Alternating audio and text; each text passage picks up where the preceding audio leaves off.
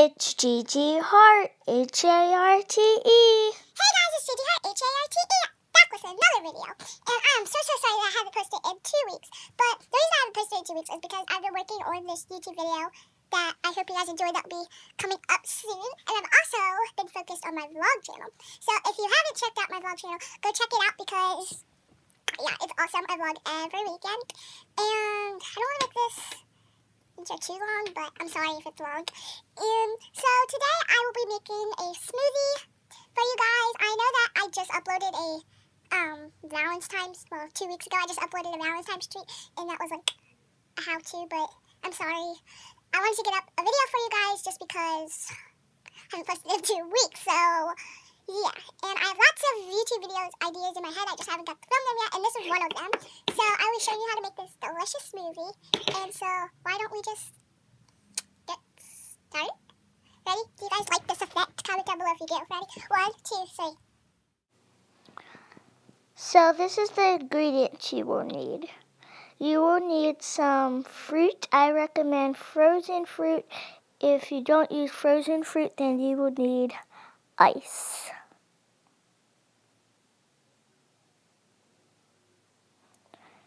You're then just going to use like a sweetener or something that makes your smoothie sweet. You don't have to use it. It'd actually be a lot healthier without it. But I'm using a strawberry mix, so if you want to use it, it'll make it taste a lot better. But you don't have to use it. I am then using low-fat yogurt. It's in this container because my brother broke the container that it actually comes in, so we had to transfer it. And of course, you're going to need a blender and some honey and some milk. I am using whole milk. You don't need to use whole milk. You can use any kind of milk as long as it's milk. So let's get started. So the first thing you're going to do is add your frozen fruit. I just have a variety pack, and it comes with a whole bunch of fruit already mixed in. And you're just going to put that in there. So, yeah.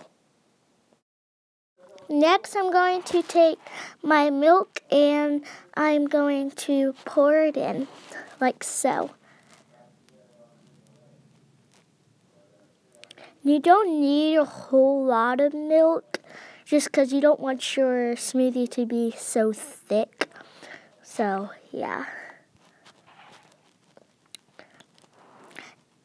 And then you're going to take your spoon and you're going to put a spoonful of yogurt in over top of the fruit. I don't have an exact measurement. It's just like a spoonful, so I'm sorry that I don't have an exact measurement, but yeah. Now you're going to blend it up and get the fruit and make sure it's all blended up.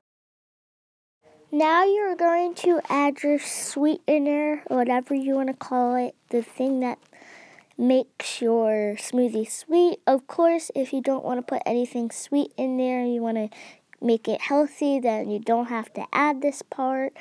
And then also you're going to take your honey and put that in as well.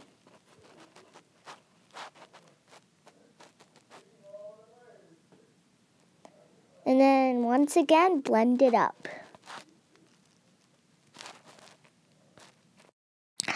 Okay, so this is where you're just going to play around with your smoothie and use your eyesight as measuring tools and your feeling and your taste buds.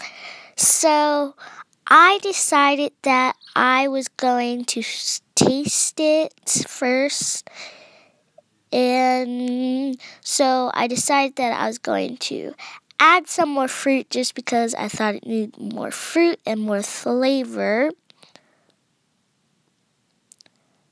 And I added a little bit more of my strawberry mix to make it sweeter.